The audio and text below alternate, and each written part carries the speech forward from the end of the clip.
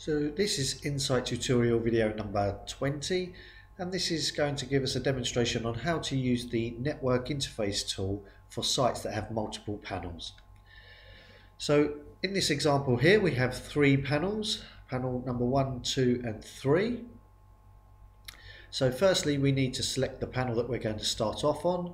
So we're going to select number 1 in this instance, then select the Edit tab, go to the network interface window, and you'll see that at this point in time we're currently on panel 1, and below here we can see panel number 2 and 3. So effectively what we're saying is panel 1 will respond to panel 2 in this fashion. So all of the fire signals, all of the events and the alarm and the alert, all of that will go through, and it will also all be processed by panel number 1.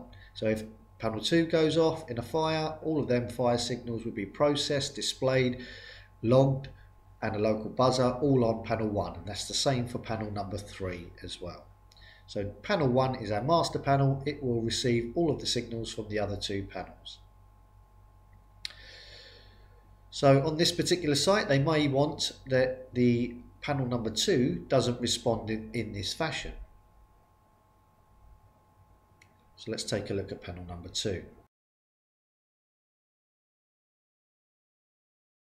So we select panel number 2 and then go to the Edit tab and then back to Network Interface. This time we've got panel 2 selected, and you can see it's showing us how this panel will respond from panel 1 and panel 3. So again, you'll see that we have all of the activation or events, and then indeed how this particular panel will respond to each of them. So it may be that in this instance we're not going to have panel 2 respond for any events from panels 1 and 3.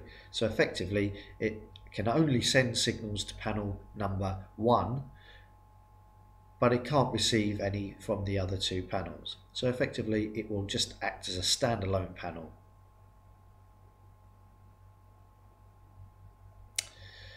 Okay, so it may be a case that on node 3 or panel 3 they would like it to act as a data collection point for the other two panels. So effectively it will log all of the events as a backup.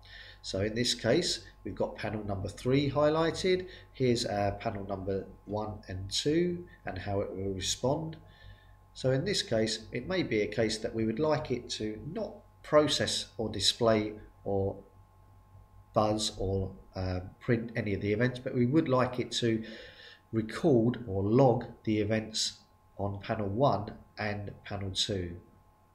So we just simply check the log boxes for each of the event types for number 1, and the same again for panel number 2.